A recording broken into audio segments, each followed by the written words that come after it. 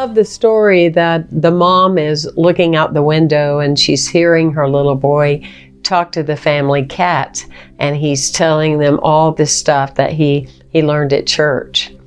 And so in a little while, she's out in the yard and she looks over there and her son is kind of ducking the cat in water. And she goes, "Oh my gosh, honey, what in the world are you doing?"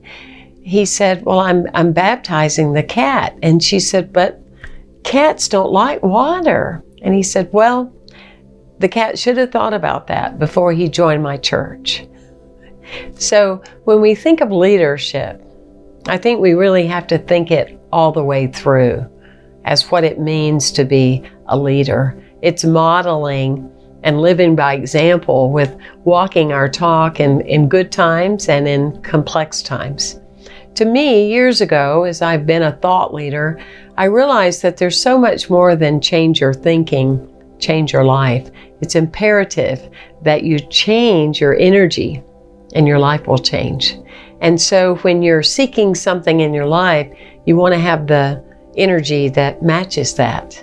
So in other words, you're not going to be putting in your life the thinking of, "I don't want to have a relationship like the one I had before." You're going to have the feeling of what it would be like to have the best relationship in your life.